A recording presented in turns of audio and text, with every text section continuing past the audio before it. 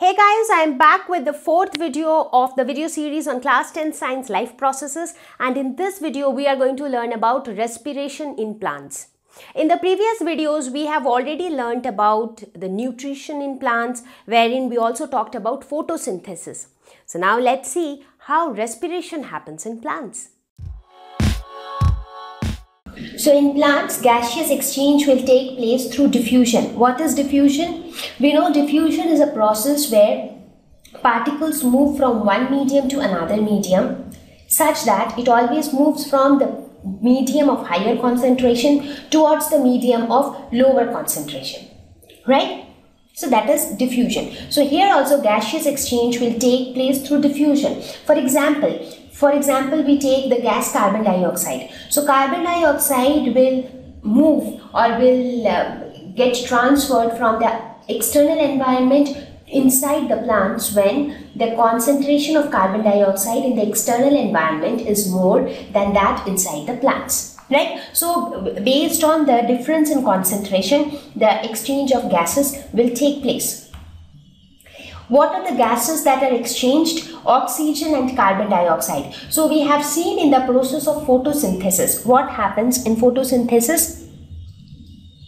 We see that a carbon dioxide is a gas which is needed for photosynthesis. Right? So therefore exchange of carbon dioxide had to take place. Intake of carbon dioxide had to take place. At the same time we saw that in photosynthesis oxygen was released. So oxygen was a product. So oxygen was to be thrown out of the plants. Again in respiration we saw that oxygen is utilized. So again you need oxygen. So the plants need to intake oxygen. And in respiration carbon dioxide is produced as a byproduct. So it needs to be thrown out. So these are the two gases which are involved in plants during the process of photosynthesis and respiration. So these two gases are mainly exchanged. Now the question is how or which part of the plant actually takes part in this gaseous exchange. So this diffusion takes place through stomata. I have already discussed what are stomata. They are tiny pores which are present on the surface of the leaves. So tiny pores which are present on the surface of these leaves. So that is stomata. It can also happen through lenticels. Now what are lenticels? These are porous tissue with cells having large intercellular spaces. So here you can see lenticels. So on the bark of a tree, do you see here some pores like structure? I think you would have seen it in very old trees in your locality also. So these kind of pores are known as lenticels. They are not actually pores, they are tissue which have pores. That is why they are called porous tissue with cells having large intercellular spaces. It also happens through the root surface. How from the root surface? Especially through the root hairs.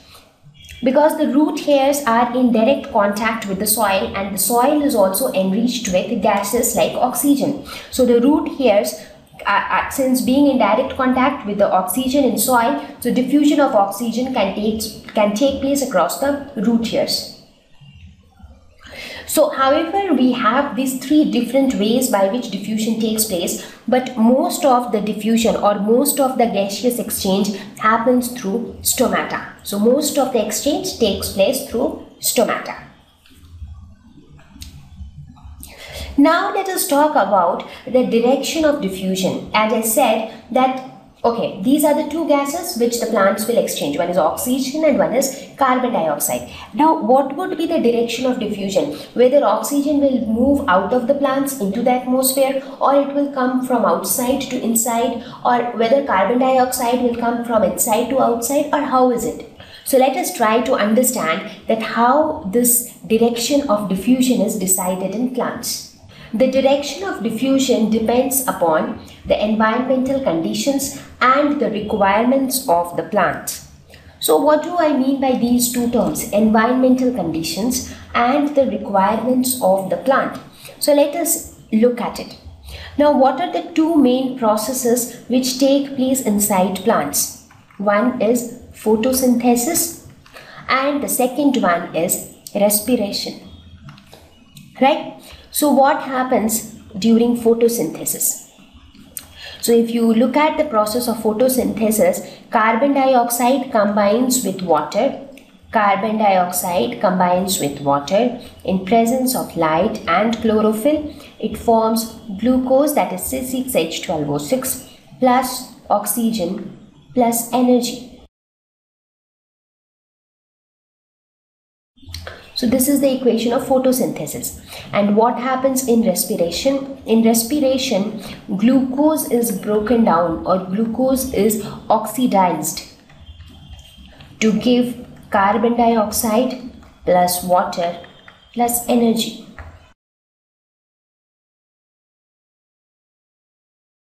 Right? So what do we see? In photosynthesis, in this process utilizes carbon dioxide. So this process needs carbon dioxide, whereas this process, that is respiration, it needs oxygen, right? So the beauty in these two equations is that the product of photosynthesis is utilized by respiration. Product of photosynthesis is oxygen, and respiration needs this oxygen. Similarly, the product of respiration is carbon dioxide, and photosynthesis needs this carbon dioxide. So the product of photosynthesis is utilized by respiration, and the product of respiration is utilized by photosynthesis. Right? So this is clear to you. So whatever is released, that is not getting wasted, that is used up for the other process. Now the question is, does these two processes keep happening inside the plants 24/7? No. So there arises the problem. The process of photosynthesis. So when I talk of photosynthesis, it happens only in presence of sunlight. So that means this process will take place only during the daytime. There will be no photosynthesis at night. Right? So during the daytime, respiration as well as photosynthesis both occur. So carbon dioxide, which is produced during respiration, is used up in photosynthesis, and the oxygen which is produced in photosynthesis is used up by respiration. But it is seen that the rate of photosynthesis is faster during the daytime. So when I am talking about the day, so during daytime, what happens? Both respiration and photosynthesis, both of them take place. So in respiration, carbon dioxide is produced, which is used up by photosynthesis. In photosynthesis, oxygen is produced, which is used up by respiration, right? But during the daytime, the rate of photosynthesis is greater than the rate of respiration. That means photosynthesis happens faster than respiration. Now, if photosynthesis happens faster, that means more oxygen will be released when compared to carbon dioxide. That means, let us suppose if one equation or if one process of respiration takes place, maybe by that time 2-3 processes of photosynthesis has taken place. So as the process happens faster, so the more amount of the product will be released. So if rate of photosynthesis is greater than the rate of respiration, that means oxygen released would be more than carbon dioxide. Therefore, net production of oxygen is more. Right? Now, if the net production of oxygen is more, then what will the plants do with that oxygen? They will throw that out. Right? So that means during the daytime, photosynthesis will produce oxygen, but it will produce more oxygen than required by respiration. So whatever is required by respiration, that the respiration process will be utilized, but the remaining amount of oxygen will be thrown out. So during the daytime, what will happen? Carbon dioxide. So overall, if you look at the two processes during daytime, so during daytime, what will happen? Carbon dioxide will be taken in and oxygen will be given out. This is what happens during the daytime. So plants will take in carbon dioxide and plants will give out oxygen. So that is what that happens at daytime. Now what happens at night? Now at night there is no sunlight, therefore no photosynthesis. So that means only respiration takes place at night. And what happens in respiration? So if you look at the process of respiration, respiration will utilize carbon dioxide and it will produce CO2.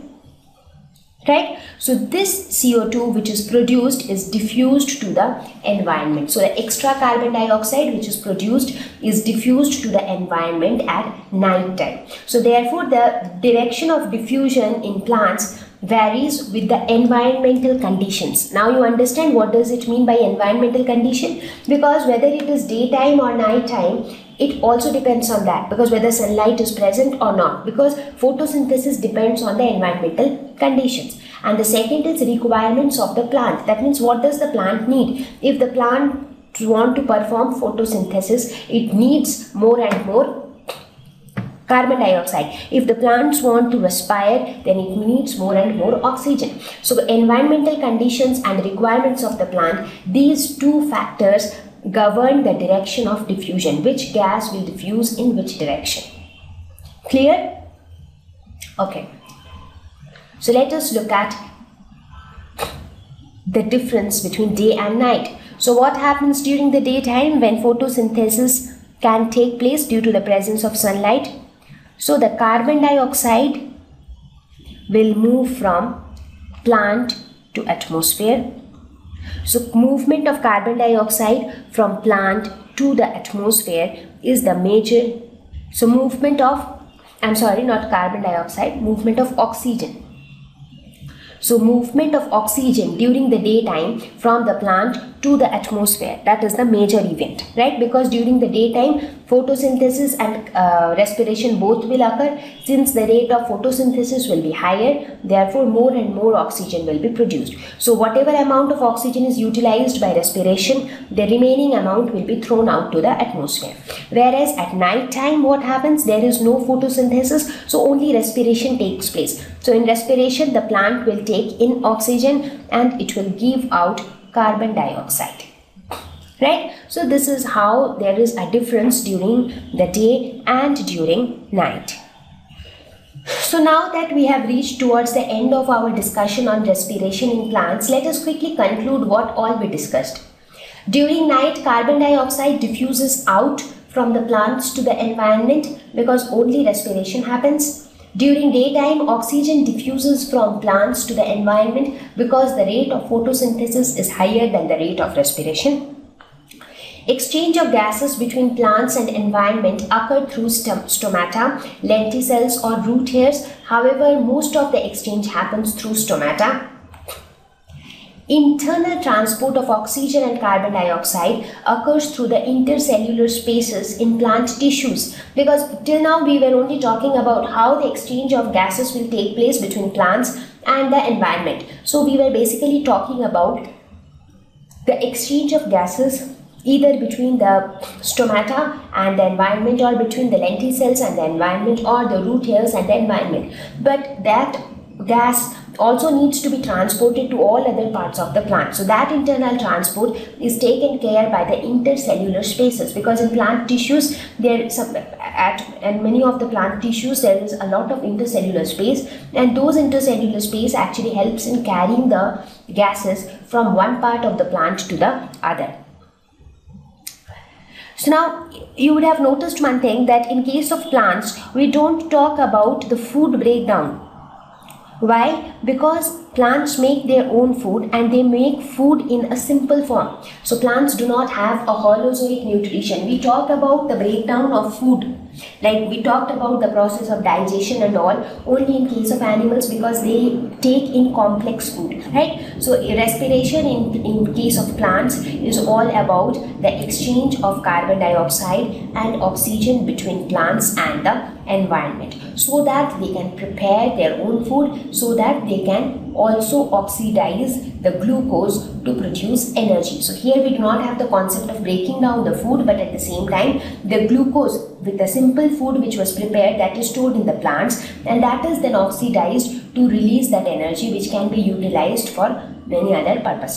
I hope this video was useful. In the next video, we are going to learn about respiration in aquatic as well as terrestrial animals. So stay tuned.